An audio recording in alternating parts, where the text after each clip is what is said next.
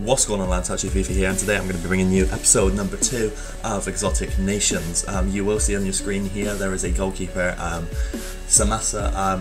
This is only the reason he's in here is because there isn't actually a Tunisian goalkeeper, and that is the episode we're going to be doing, but he does actually get full chemistry because I have 2 centre-backs from the league on.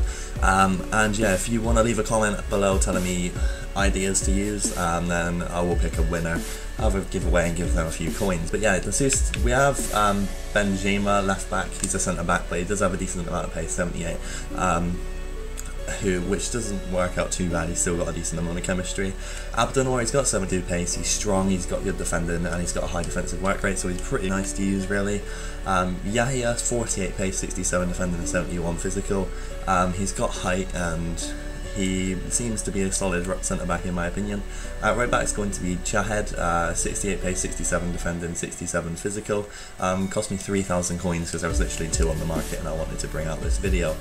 At CDM you can see we actually have an 85 pace player. There is a few other CDMs, but there wasn't actually any of them on market at the time I was recording this video, so I just decided to go with these.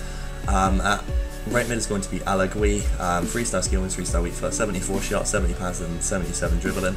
And then on left mid is going to be Ben Hatera. I don't know how you say that really, but 5-star weak foot, 4-star skill move, 79 pace, 70 dribbling, 70 shot. He's got a really nice shot on him, but this team was mainly just one player, just completely stealing the show. Cam is going to be Inform Kazri, maybe? I have no idea how you say that, but he's in the Sweets team of the week and he cost me 10,000 coins. You can't really complain for that.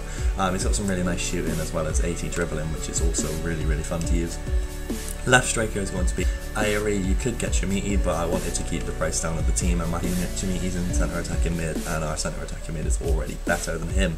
And then to finish off the team is going to be Yassine Chikawi, Inform, 85 pace, 88 dribbling, 82 passing, 77 shot, 5-star skill moves, and 5-star weak foot. So yeah guys, that is pretty much the team. Now I'm going to go into some clips and tell you how the team can see. I'll see you in a sec. So in terms of goals then guys, we've actually scored a couple nice goals here. The first one being with Chikawi. Just look at the skills he can pull off. You can score some really insane goals with Chikawi. Definitely would recommend him. The team actually costs like 50k if that. You can take out the informs and it'll be literally next to nothing.